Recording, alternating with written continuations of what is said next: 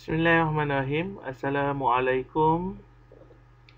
Hi everyone. Okay, I'm Walid Fikri. Today we present you about possessive pronouns. You can open your textbook, page 47. Open your Get Smart Plus 3, page 47, which is today we will learn about possessive pronouns. Mine, yours, his, her, and hers. Okay, I'm Walid Fikri, ya. Okay, what is possessive pronouns? Okay, we can see what is possessive pronouns. Possessive pronouns means indicating position in independent form. For example, mine, yours, her, and theirs, which means belonging to her or belonging to us. Okay, so maksudnya kat sini, possessive pronouns ni dia menceritakan tentang kepunyaan dia ataupun kepunyaan kita. Okay, we move to next slides. Okay, we move to next slide. Okay, in the Malay language, it is known as kata ganti kepunyaan. Okay, dalam bahasa Melayu kita maksudnya adalah kata ganti kepunyaan. For example, mine. Okay, kalau my saya. My saya. Okay, kalau my saya.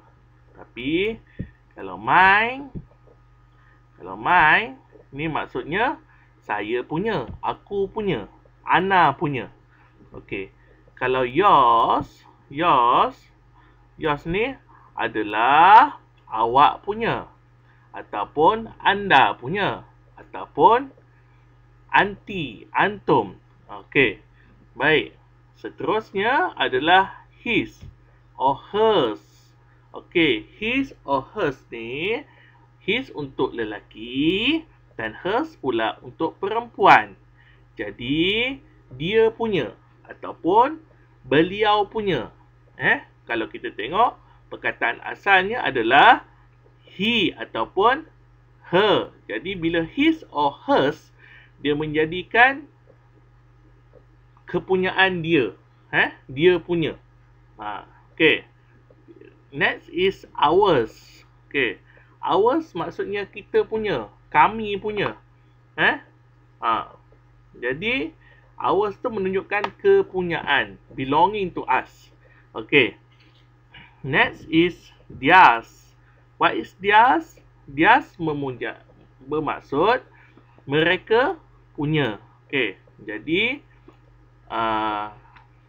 dia menceritakan tentang mereka punya barang tersebut. Okay, we move to the next slide. Okay, let's draw into a few examples. Okay, number 1, I did not have my umbrella, so Jenny lent me hers. Maksudnya, in Malay, okay, dalam bahasa Melayu, saya tiada payung dengan saya, jadi Jenny pinjamkan dia punya kepada saya. Okay, number 2, his car is faster than mine. Maksudnya kereta dia lebih laju berbanding saya punya. Jadi kereta dia nak menceritakan dekat sini, kereta dia sangat laju daripada kereta saya. Okay, number 3, I know this drink is yours, but I need to drink something. Saya tahu minuman ini adalah awak punya, tetapi saya perlu minum sesuatu. Okay, so dekat sini dia tahu minuman ni adalah dia punya. I know this drink is yours. Yours tu kepunyaan dia. Yours tu bermaksud kepunyaan dia. But I need to drink something. Tetapi saya perlu minum sesuatu. Jadi for possessive pronouns ni bermaksud menunjukkan sesuatu tu kepunyaannya. Okay, that's all for today. Okay, see you next time. Okay, thank you.